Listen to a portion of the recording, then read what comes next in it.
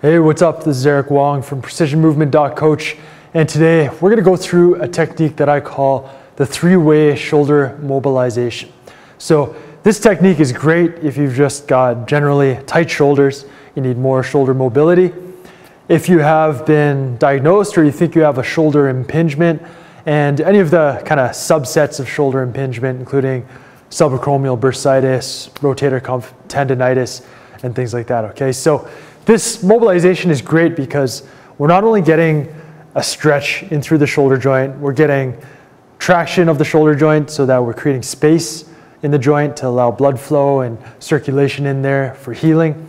So if you've got an injury, that's going to help.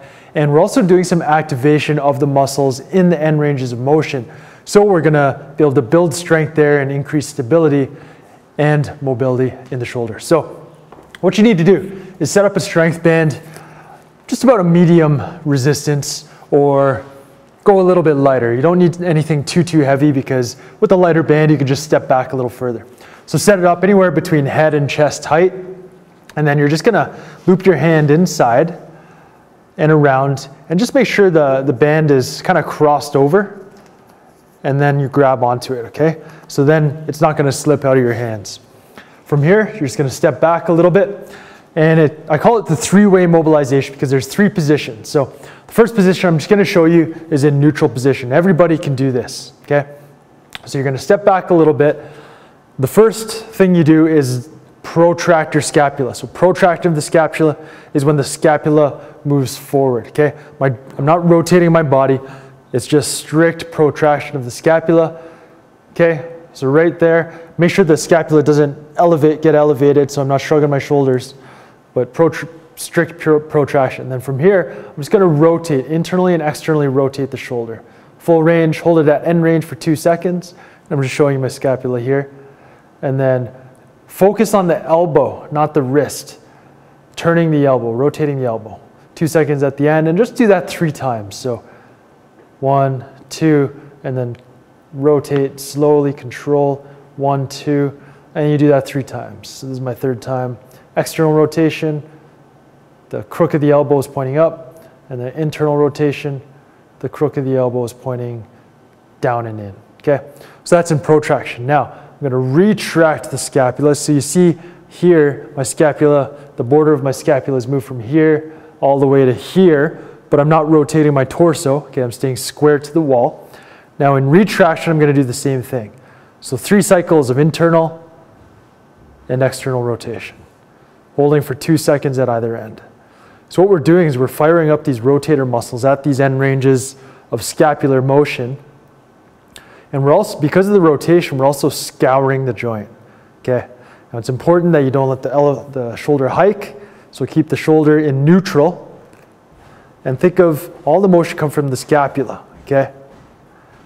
Like so. So that's the first position. I recommend everybody starts out in neutral.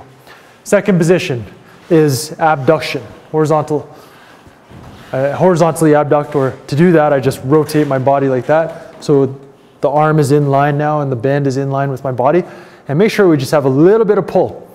And we're gonna do the same thing, okay? So start with the scapula protracted, so the scapula is sliding that way, okay? But I'm not moving my body, okay? It's just my body stays right here, and then protraction.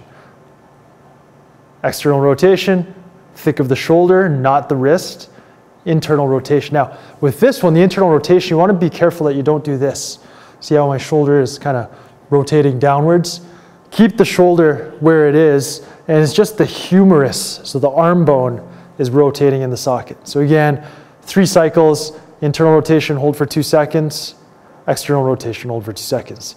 Then we retract the scapula. So I'm sucking the scapula in, okay? Just like that, same thing. 2 cycles or 3 cycles of internal and external rotation, focusing on the motion of the humerus and the elbow, not the wrist. I'm not worrying about turning my wrist. All the motion is focused here. That's where my intention is, okay? Finally, adduction. So I'm turning this way. So you don't want to go all the way in where the elbow bends. You want to be able to keep your elbow straight here. So elbow is straight, and just angle my body to whatever range I have. Make sure the shoulder stays depressed. It's not elevated, not shrugging the shoulders, okay? And then start with protracted scapula. So I'm reaching my arm towards the wall and then rotating 3 cycles, internal, external rotation, holding for 2 seconds at either end. And then watch this, retract the scapula, okay? And then same thing, internal, external rotation for 3 cycles at either end. So this whole process is gonna take anywhere from 2 to 3 minutes per shoulder, okay? But as you can see, there's a lot more than just jumping into it and letting the band pull you. This is a more advanced technique. Got to focus on it a little bit more, but because you put in that effort, you're going to get more out of it, okay? To recap, we're getting the decompression, the traction to allow for blood flow to open that shoulder joint up, because if we have any kind of impingement, then this decompression is great for it. It allows the blood flow, the circulation, and the healing. Okay, we're getting the internal and external rotators involved at end ranges of motion, so with protracted and retracted scapula. Okay, you got to really know how to control your scapula there. And then we're hitting 3 different positions. Adduction of the shoulder. This is going to help to also hit the posterior capsule of the shoulder a little bit more, which is often restricted in people. We're getting neutral position, and then we're getting abduction. And we're able to build that strength and control of the scapula in all those different positions with those different movements. Okay, so this technique is great for mobilizing the shoulders, and not only that, but developing control in your shoulder joint. So like you saw, we're doing all this protraction, retraction of the scapula, internal and external rotation. Control of the scapula is very, very important in developing for a lifetime of healthy shoulders. So if you've ever had any shoulder pain or you're dealing with it right now, or any problems associated with your shoulders, then I suggest you check out my Scap Control program, because this is going to progress you through a number of different techniques from beginner up to advanced to help you develop strength, stability, and control of your scapula. So check that out. You can hit up the link at the end of this video, or just go to the description in this video and you'll see the link right there. Okay, so I hope you enjoyed this technique. Again, I'm Eric Wong from precisionmovement.coach. I'll talk to you next time. Peace.